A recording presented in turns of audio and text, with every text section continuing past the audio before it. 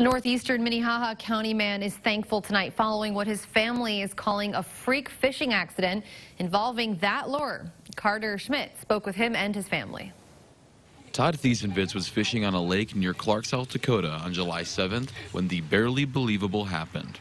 I seen the bottom bouncer come flying towards me like in slow motion.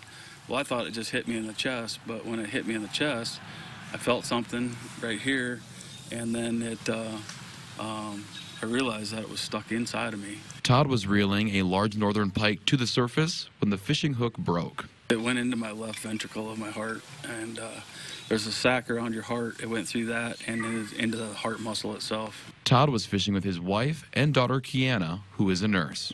My first instinct is not to pull it, to leave it in. Whenever anything happens, you instantly want to get it out of you because you think that would help. Todd's wife, Marie, drove the boat back to this boat landing, which at the time was full of first responders. Every wave that it hit was making him scream in more pain.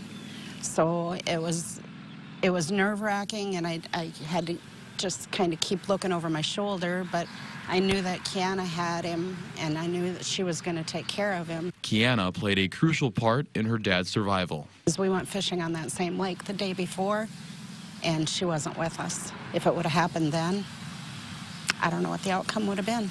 Once they got off the water, Todd was taken by ambulance to a hospital in Watertown and then airlifted to Sioux Falls, where he had surgery to remove the remaining part of the bottom bouncer. This is actually it, and what's left of it? What's left, yeah.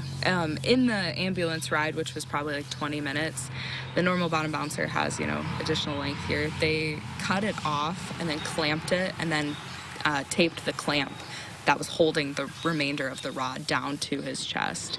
Todd says he is thankful.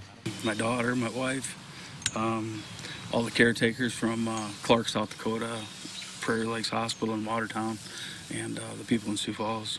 They're like, it's 1 in a million chance that you're still here with us, Had I pulled it out, they said within 30 minutes, definitely been dead. We are truly blessed. Truly. Truly blessed. Not only because he's here, but he's doing so well. Told my wife that we should have bought some lotto tickets that day, You never know. But this is better than winning the lottery. In Minnehaha County, Carter Schmidt,